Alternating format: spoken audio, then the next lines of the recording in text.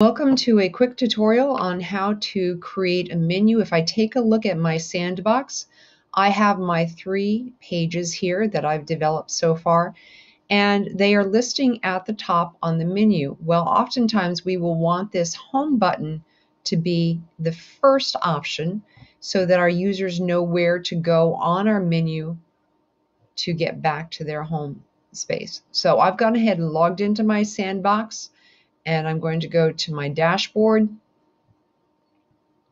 I'm going to come under Appearance and Menus.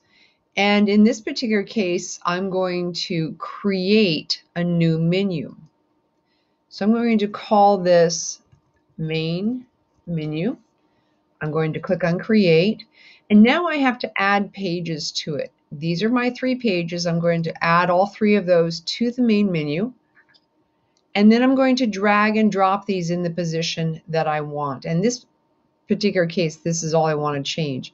I also need to indicate that this is the main navigation. I click on Save Menu, and that is all there is to creating a menu and getting it in the order that you want. I go back and preview my site and see that, yes, indeed, Home, Favorite Links, and About Me is lining up exactly the way I had wanted it. See you in a little bit.